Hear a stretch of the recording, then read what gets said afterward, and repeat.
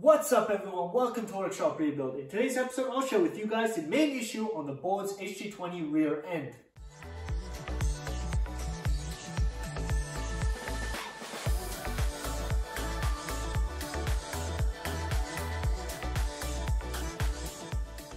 In my last video on the Bolens HT20, I tore down the rear end, that's the hydraulic motor and the rear differential.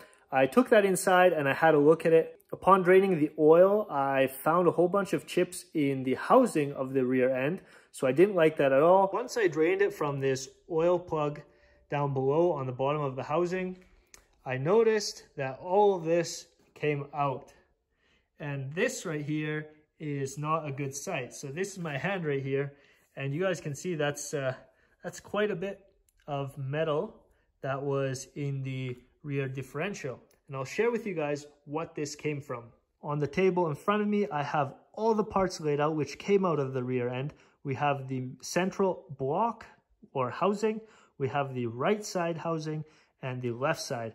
I'll start with the left side first. We just have a standard casting which holds the axle.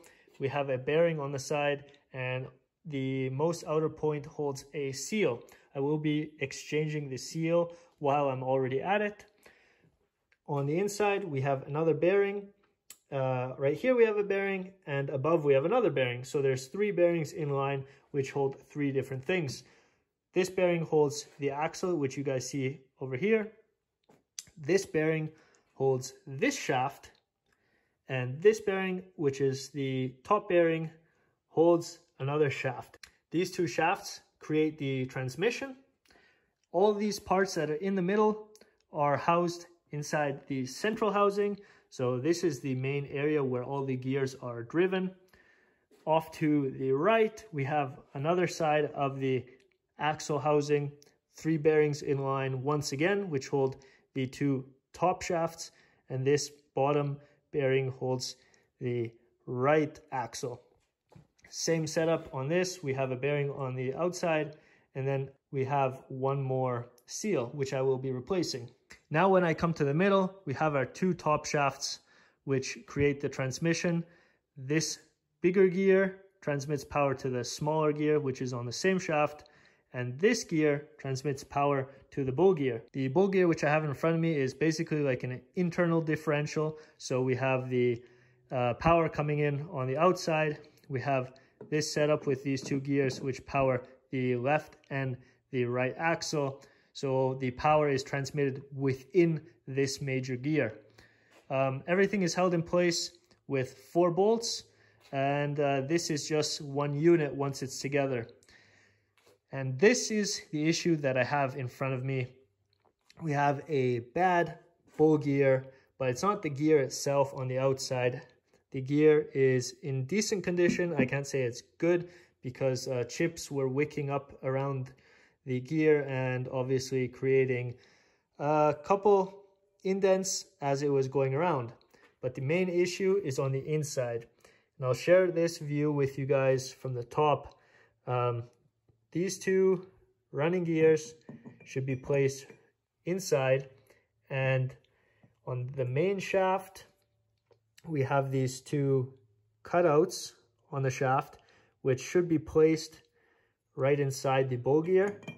So it will be placed somewhere in here, but as you guys can see, there's just excess wear and damage which should not be here. There is major damage on this bull gear on the inside, on this side and on this side. So everywhere where the damage protruded into the hole of the bolt, we have wear on the bolt as well. So this is major damage. I did not feel this when I was driving for some reason. There was no vibration in the rear end whatsoever. There wasn't even any noise. I just shared with you guys the issue with the bull gear that's down below. The transmission powers the bull gear, and inside of the bull gear I'm having that issue that everything is just chewed up and worn. That little shaft I can still repurpose, but the bull gear and the two running gears I'd have to replace, and I'm going to find them somewhere online, hopefully.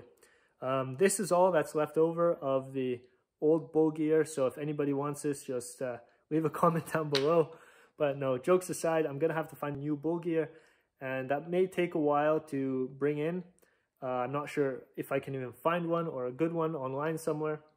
So I'm going to have to see. The hydraulic motor and pump, I'm just going to leave it the way it is because everything was working just fine.